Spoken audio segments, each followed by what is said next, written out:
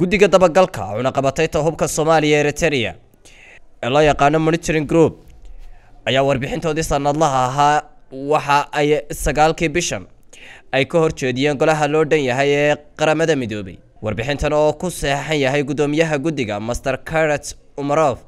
ayaa waxa uu meelo badan oo kamid ah kaga xusay Somaliland, gaar ahaan Saldhiga military ee Imaaraadku ka dhisanaya magaalada Berbera,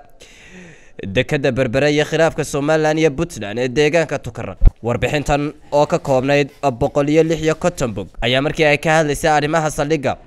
sida lagu daabacay warbixinta boggeeda 18aad kooxda monitoring group waxay sanadkii 2017 ku sheegeen warbixintoodii sanadkaasi in Imaaraadku aasaasay Saldhig military isla markaasna uu ka bineynayo magaalada Berbera sida ay ku sheegeen warbixintooda sanadkan 2018 15 bishii Maarch ee sanadka 2018 shabakada wararka Reuters ayaa warisay in Imaaraadku tababarida ciidamada Somaliland qayb ka yahay heshiiska Saldhiga. waxa warbixinta lagu yiri 2 February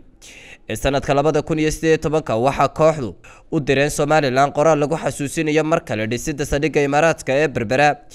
ee militariga ah inay ka hor imanayso cunaqabatayta hubka ee saarnay Soomaaliya iyo in taageero ka soo dhinka ciidamada ah ay u baahan tahay ku wargelinta iyo ogolaanshiyaha guddidan si waafaqsan sadarka 11aad ee qaraarka qaramada Midoobay ee tirsigiisu yahay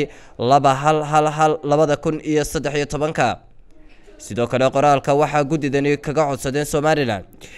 warbixino ku saabsan xaaladda iyo halka uu marayo dhismaha Saldhigu iyo tallaabooyinka Somaliland qaaday hadiiba ay jiraan ay ku hubinayso in la raacay qaraarka cunaqabataynta hubka ee Soomaaliya.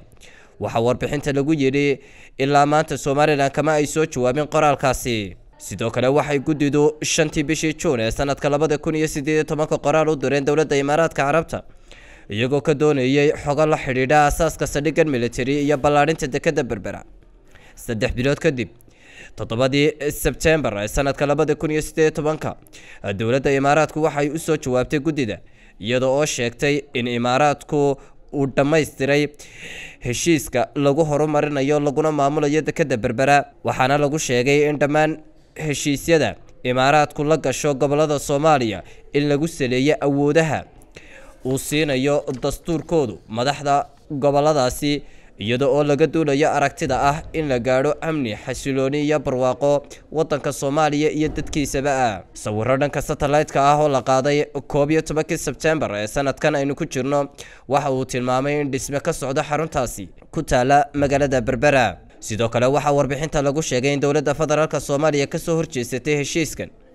Imaaraadka iyo Somaliland wada gaadheen isla markaasna bishii March ee sanadkan ay u gudbisay diidmadeeda ururka Jaamacadda Carabta iyo golaha ammaanka